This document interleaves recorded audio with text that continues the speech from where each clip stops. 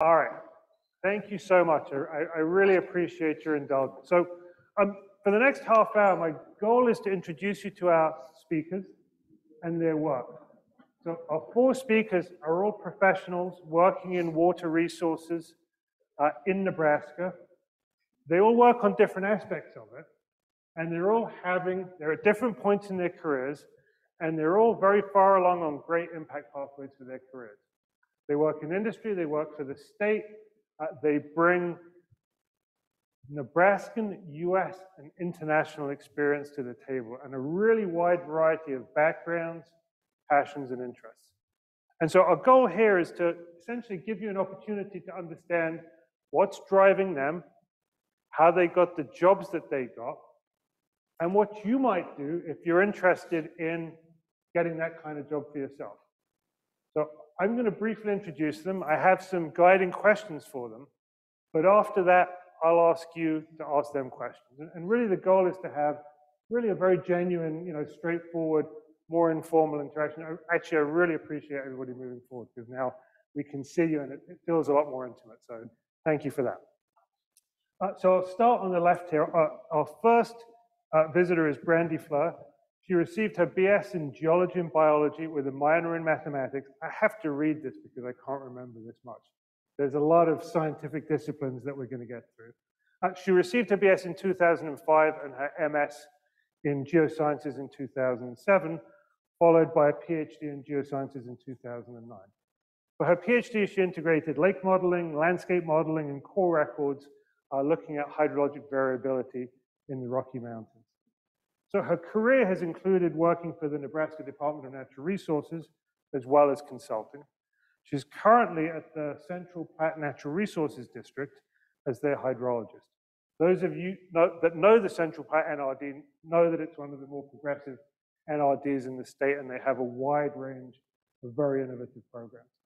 So as their hydrologist, she does hydrologic analysis, surface water and groundwater modeling, water policy, and water law, all to help manage water resources within the Central Platte region. Nathan Rossman is our next speaker. He received his PhD in hydrogeology from the Earth and Atmospheric Sciences Department at UNL. He has 7 years of experience as a consulting hydrogeologist at HDR Inc. in Omaha, Nebraska. Now, he specializes in groundwater flow and contaminant transport modeling, geological and hydrogeological characterization and conceptualization, groundwater replenishment, Beto zone modeling, groundwater surface water interaction, and climate change impacts to water resources. Students, I hope you're taking notes. This will be on the test at the end. So Nathan has authored numerous conference abstracts, presentations, and peer-reviewed research articles. He's served a wide variety of clients around the US and internationally. And this includes state and local agencies, municipalities, utilities, nonprofit organizations, and for-profit companies. So really a very broad range of expertise. Our next speaker is Naisargi. She's an environmental scientist and engineer at EA Engineering Science and Technology.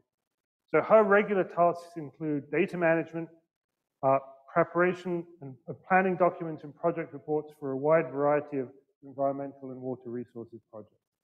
She has a bachelor's degree in civil engineering and a master's degree in environmental engineering, and more than 3 years of experience in water management, sustainability, and environmental impacts. And then our last speaker is George Burba.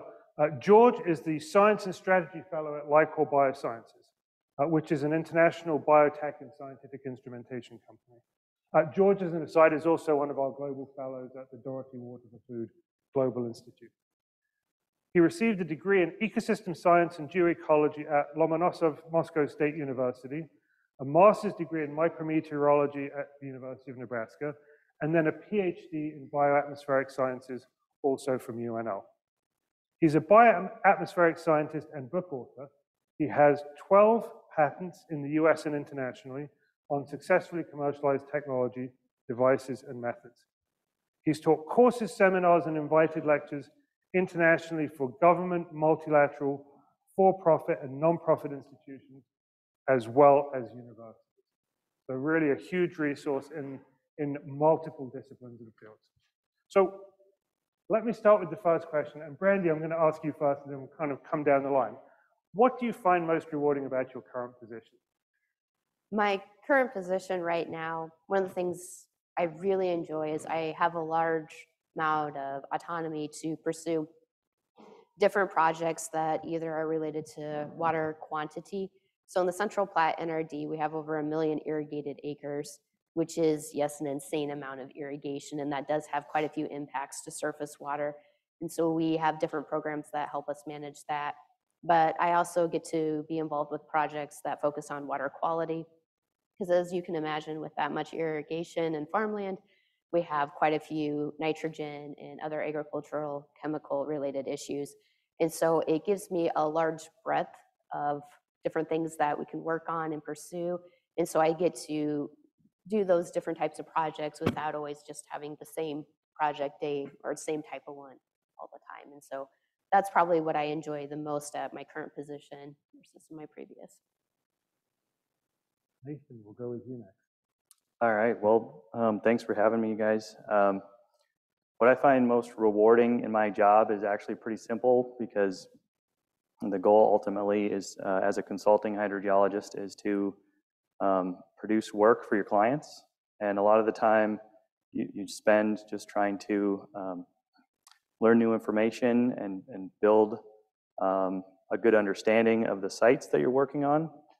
And if I'm able to complete a big project, get a good report together that I'm proud of, that I've worked on a long time, and the clients are happy with that, that's what I find the most rewarding. And for me, if I get something out of it, it's a chance to learn something new along the way, whether or not it's technical or if it's just learning something about the site and how it's behaving. I can sometimes take that information and apply it to the next project and kind of keep the ball rolling that way. So pretty simple.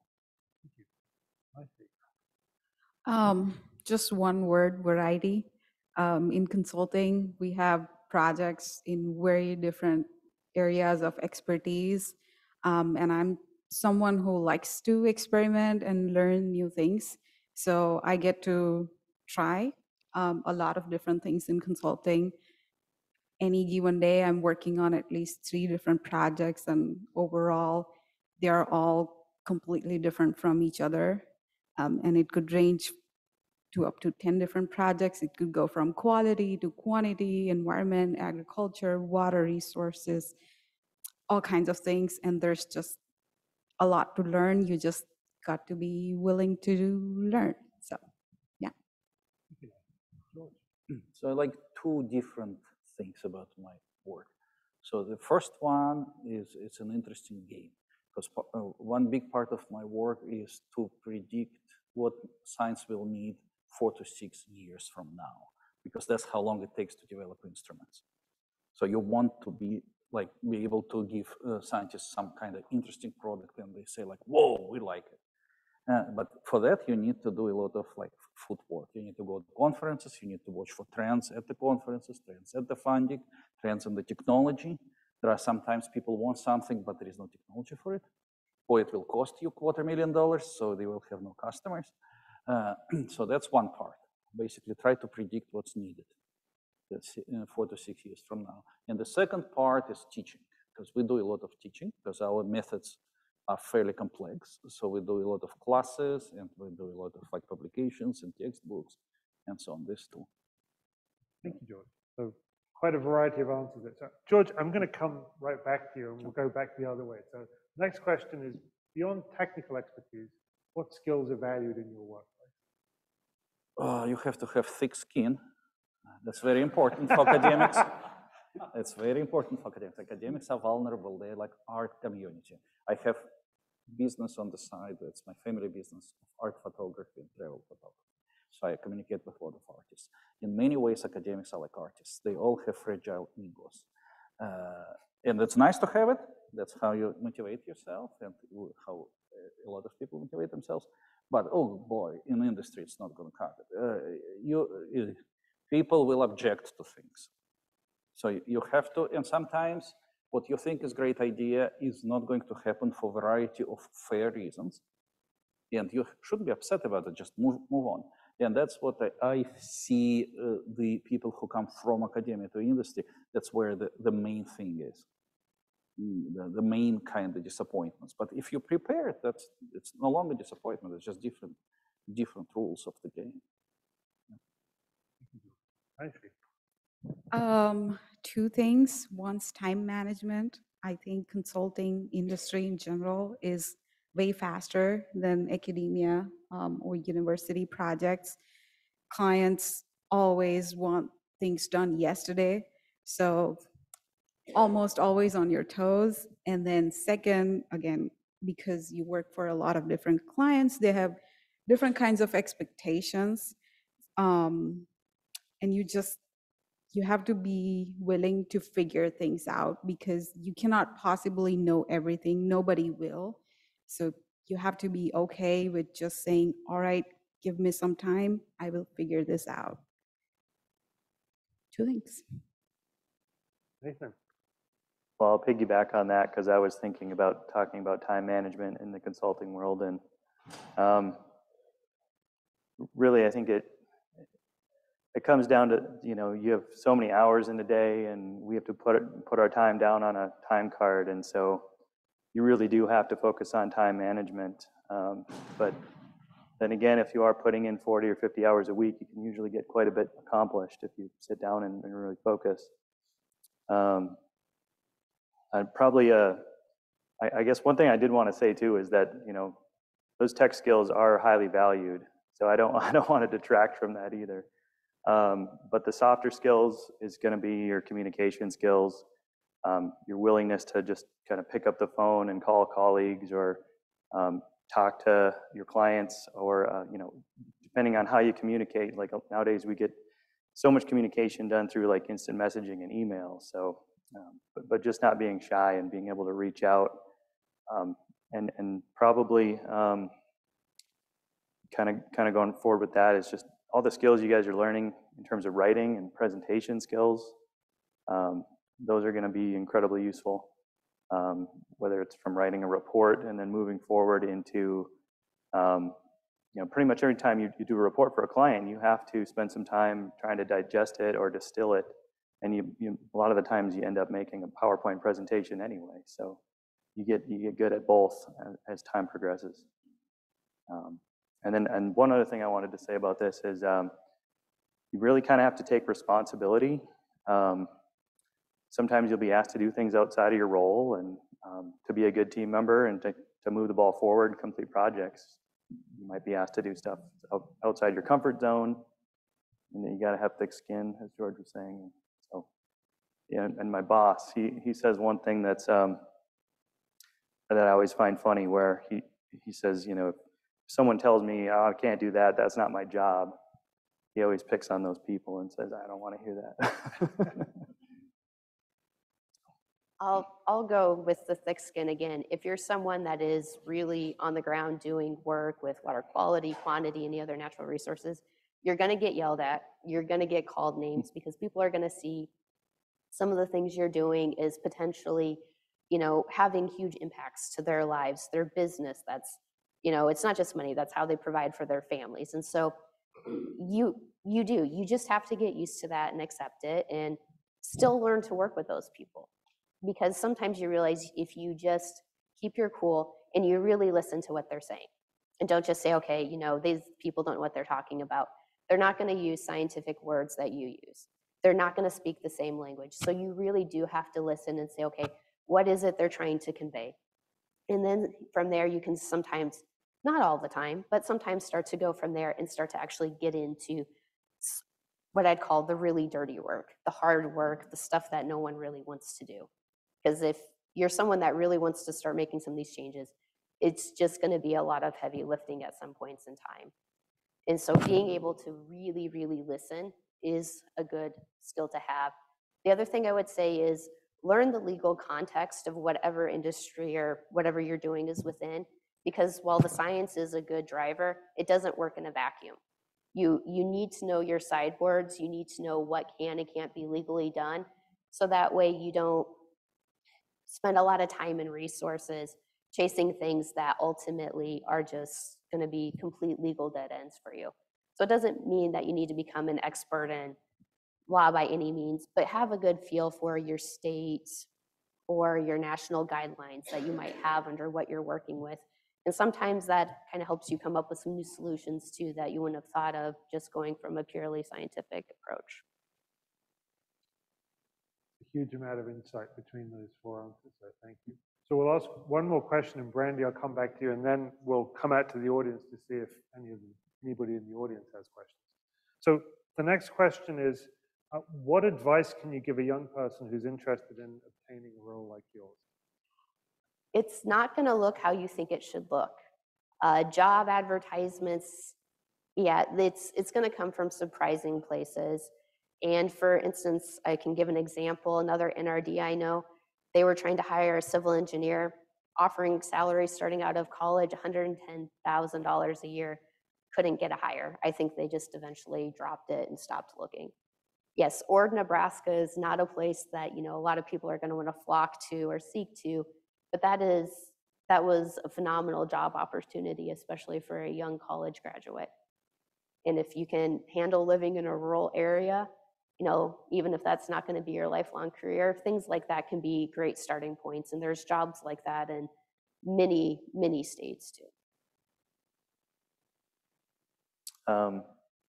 Well, it's good to see your guys' faces, and I'm talking to people that probably already do this, but if you're connected with societies, if you're just generally well connected, you're probably going to start hearing about those job opportunities, and especially as you start asking about them more. I actually got my foot in the door with HDR by going to a Nebraska Geological Society meeting. One of the folks there had gone there kind of scouting, but he knew me because he had seen my LinkedIn profile. He realized I had the same advisor he did, like 15 years later. But that was the kind of thing that I got lucky with and found a good position. So really, I'm just kind of keeping yourself out there, making sure your resume is cleaned up, making sure you're ready to interview, thinking about that. It's going to help you, and hopefully you'll land a job that you really like.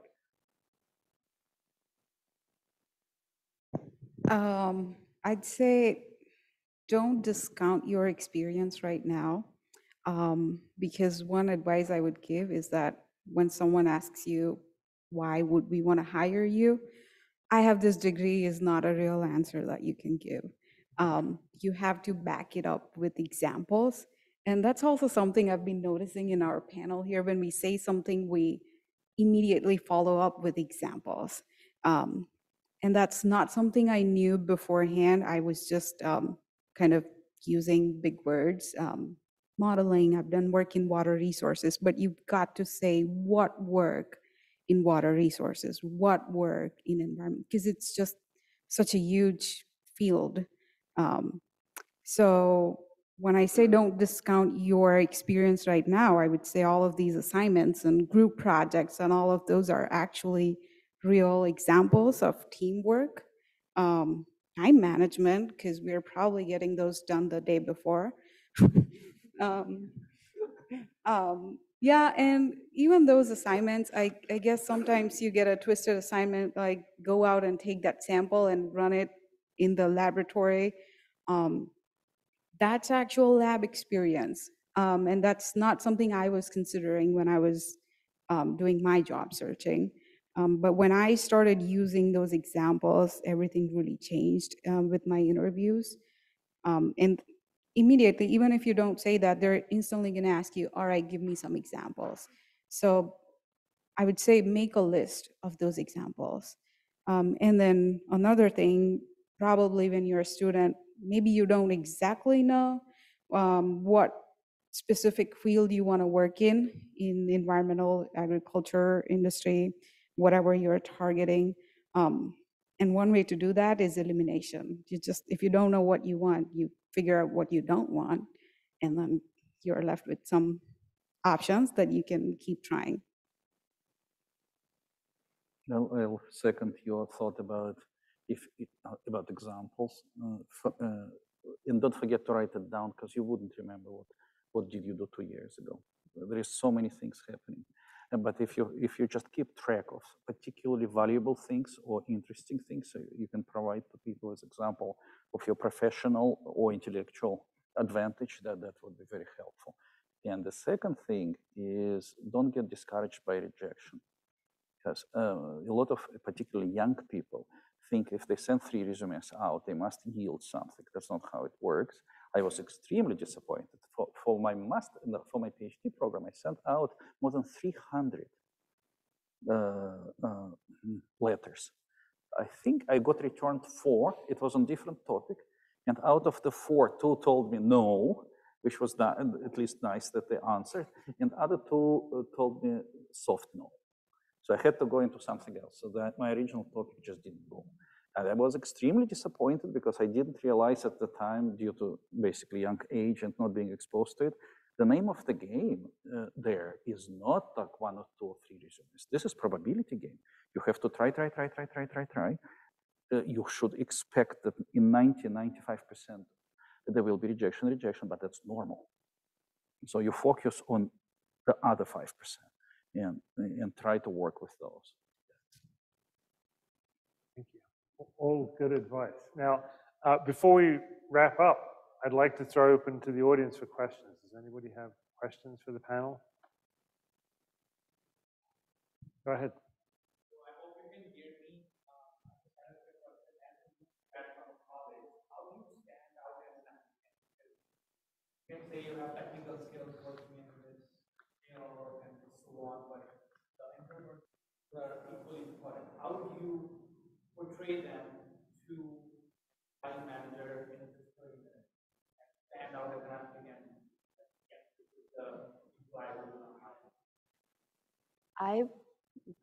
I would say research it a little bit to figure out if it's consulting or the industry, and get a feel for what some of the basic problems are there. So then you can talk a little bit about that, because that gives some insight that you are someone that's willing to learn and you can integrate more quickly into their company.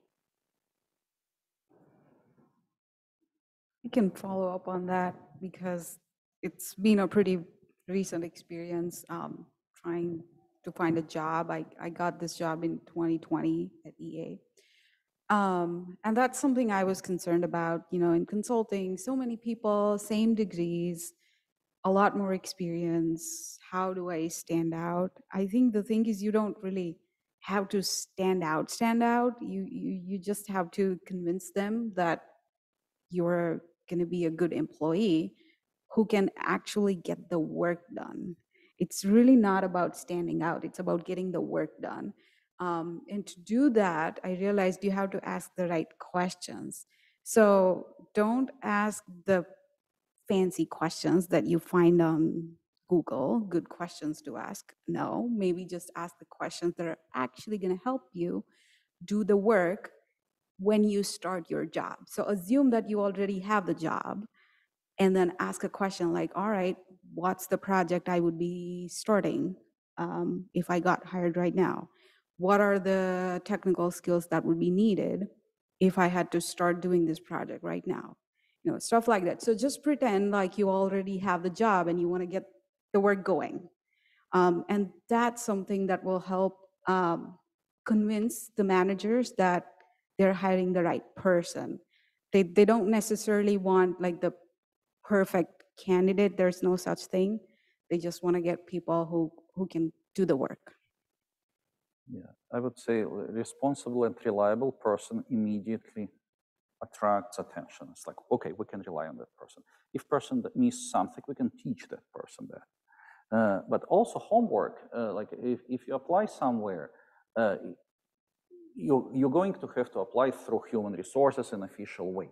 But if you can make contacts with these people and email the group you want to work in and so on, at some point, they will see that resume. Well, first, don't forget that you need now to, because resumes are now checked a lot by robots, you need to put keywords in them. So like you can use white font if you want. So after you go through the robot filter, the person will read it.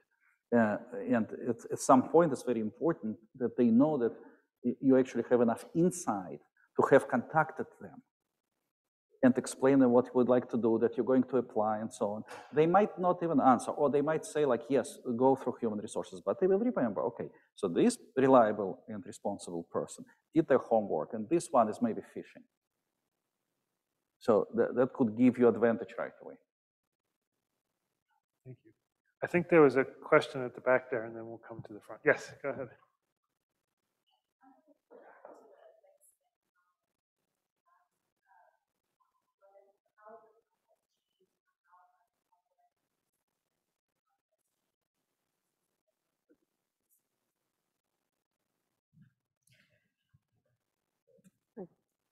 It's changed considerably. So part of what I do does have a lot of public, in fact, public meetings, things for endangered species compliance, water management compliance, in both quantity and quality. So where I'm getting at with the thick-skinned is many times when those things have first come out, those first meetings were extremely contentious. I mean, I'd get done at midnight, almost 1 o'clock. I mean, it just was, they weren't fun. But now, you know, when I go into those same types of things about 10 years later, it's like nothing. It's the same people. I mean, they get done very quickly. There's very little contention, and people can work through it. And so that's part of the thick-skinned, is if you can sometimes just get through those tougher moments. And it's not even just that, it's, you know, learning the new skill you don't know how to do, or your boss isn't happy with the project you did, is just getting through that. It does get better. Yeah, kind of based upon that, here's an example. When you do nitrate projects, for example, you got to go out to the communities and you got to tell them there's too much nitrate in your drinking water. You're going to get a wide variety of questions on that. For example, did I do something? Are you telling me I did something wrong? Someone's going to ask me, does that mean I need to stop drinking water? If I stop drinking water, where do I get another source of water? Some of those questions you're probably not prepared for, which is okay. I think you just have to remember that it's, you know, if someone came and told you that you cannot drink your water, what you do. So that public perception, I think when I started, it was the whole water quality thing. There was a lot of question marks, gaps, but as more and more research comes out, more projects we do, we have solid examples to back our suggestions, our answers. And then we tell the communities, well, here's something that's happened before, and here's something you can do to mitigate the problem or solve the problem. But it's getting wider response. It's getting better response than it used to get. There's a lot more turnout. Like you said, they're done pretty quickly, public meetings. They're finally starting to understand why we're talking about these things and why they matter. So I think that's a huge positive. I myself am not very public facing, but I do get into contentious areas where the results we're putting out from our groundwater models, you know, could potentially show pretty bad plumes that migrate near people's wells, and that's always very contentious. And so we get asked hard questions. We get asked to do a lot of model reruns and make sure we're trying to, you know, account as best we can for the uncertainties and test different parameters to try to see if the bad thing will still happen with reasonable property values. So one way you can actually disassociate yourself and have thick skin without being like angry or anything is like this. Like if somebody disagrees with you, or if somebody has different opinion, not necessarily disagreeing with you, and you can take it personally, like most people from childhood onward, or you can look at the situation. Okay, there's 5 people here, 5 people here. This person wants something else. This person is convinced on something else. This person is concerned with something else. If you look at it as a situation and your place in the situation, it changes things a lot. Suddenly, first, it's all about business. You're not stressed. You're not like thinking about it at night. And it helps solve a lot of the situations naturally, because then you're regarding all of this, like, they call it power structure, but it's like preference structure. It's like personal I don't know how to describe it, personal fabric of the team or of your audience or somebody like this. And if you try to kind of figure out the situation rather than, oh, this is attack against me or something like this, then it really, really helps.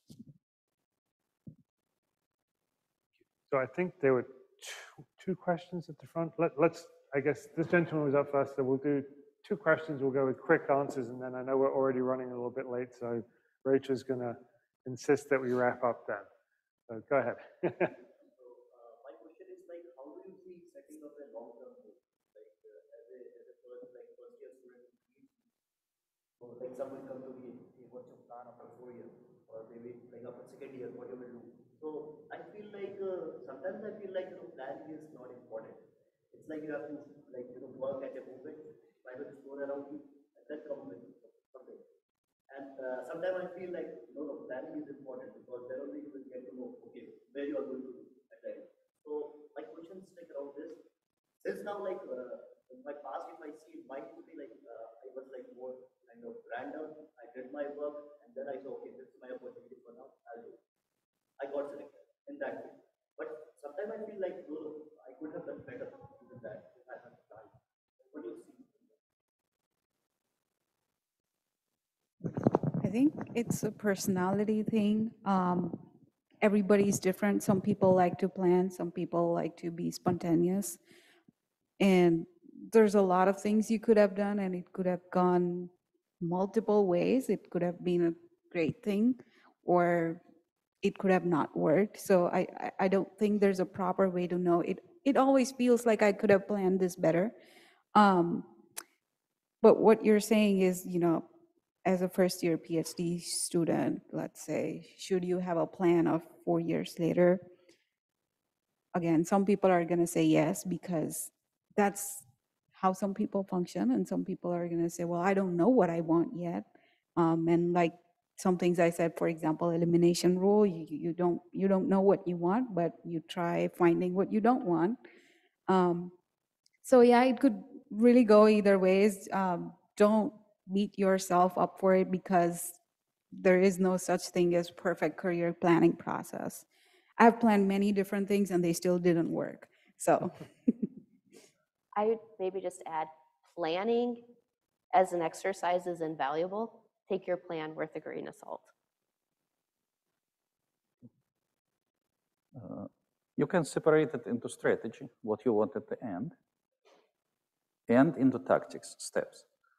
During the steps, surely you need to take opportunities, right? As long as it leads you to the strategic goal. So if you have long-term strategic goal and you know what it is, then the tactical steps, you can shuffle them around, you can change them completely and so on. And that's how you're probably going to get to the right place the fastest. Yeah. Let's just have one last question and then we'll wrap up. Go ahead. Just one. You get to pick. Okay. So my question is, when last did you guys talk about quitting your job? And if you didn't quit, what was the motivation to stay? That's a great question. Good question. So the question is, when did you last think about quitting your job, and what motivated you to stay? Did I capture that? Yes. this is a really tough one. Because like, are we supposed to say something or not say something? It's a great question. Great question. I think, at least for me, I have those days where I speak at least 10 times a day that I want to quit this and go live somewhere in the mountains and not do any of this work. But I think the motivation piece is, it's actually not motivation that comes right after the thought of quitting. It doesn't really go from one extreme to another. It usually, you just let it ride out. And it's, like I said, it's not the motivation. It's just like at the end of the day, when you finally get that project done, you realize, oh, I was just being ridiculous. I don't have to quit. So the thing about quitting is there could be so many different reasons where you think about quitting. And I think it's probably not just me. Everyone probably at some extent says this in their minds just so many times a day. But you don't actually want to quit, because if you actually put yourself in that scenario, well, if I actually quit, I'd be unemployed. Do I want to quit before having another job? So, if you actually start thinking practically about that quitting scenario, you start realizing, well, it's not really the fact that I want to quit. It's just that this project is too difficult right now, or, it's getting too complex right now. Or maybe I just need a 10 minutes break, something. I'll jump in and just add that if you're thinking about quitting and what comes next and it's looking for a new job, well, then do you think you can find a new job that's better? Should probably be the next question. And hopefully you do a good enough job when you're planning and you get your resume out enough and you get it looked at. You don't need to worry about that too much, because currently where I think about, if it crosses my mind to quit, I think about, applying and looking for new work, and it's just not something I want to go through, and I think I'm great where I'm at. So, but that's probably a good motivator if you really do want to try a different company or a different, organization or different field. I mean, you're going to have those thoughts throughout your career, I think, no matter what. Yeah. So there is like quitting and quitting. I mean, if people don't let you do there are periods when people don't let you do your job. And then you get angry, of course, and you say, like, oh, I'm done with this crap. But that's not real quitting. It's just, it's that period and that then ends and everything's fine. And I would say, like, quitting by itself, it's very emotional. You don't want to do that ever. You want to first, if you're dissatisfied, you want to find that job first. And that requires a lot of work on itself. So it's not going to be quitting. It's going to be probably a year and a half search. And that needs to be done carefully. And in my case, there was a very good job 3 or 4 years ago, I can't remember, where my brother is, near Seattle, in Bellevue, Washington. And I thought, like, whoa. So if we move there, and it was pretty good job, then I'm next to my brother, and when parents visit, we can just all be together, and so it's kind of very nice. And then we start computing, and the salary seems large and so on. And then we start computing, okay, we have 2 kids, so there is kindergarten, there is school, and this and that, and we put it in Excel. And within 45 minutes, it was clear how bad that arrangement would be. It's just disaster. It would have been a disaster for real, because of how expensive the area is, where are the schools in relation to where you can live, and all of this. So, I mean, that kind of, the changing needs to be done very careful. And another example I have a friend who was here at UNL, and he was pretty happy. And then a job popped up in Canada in a very prestigious university. He was very excited. He was like, whoa. For 3 years, he was trying to get back because Montreal is so expensive. So you always want to do this, yeah, don't quit. Just plan very carefully and like make sure that you're actually changing to something better, not worse. I'll just add is motivation is fleeting. Even in the most perfect job in the world, discipline is what gets you through. And that will help, like you said, is making sure then, I've switched careers a couple of times. Each time, make sure it's something closer to what you want. Brandi, thank you. That's a lovely insight to end on. So with that, please thank our panelists.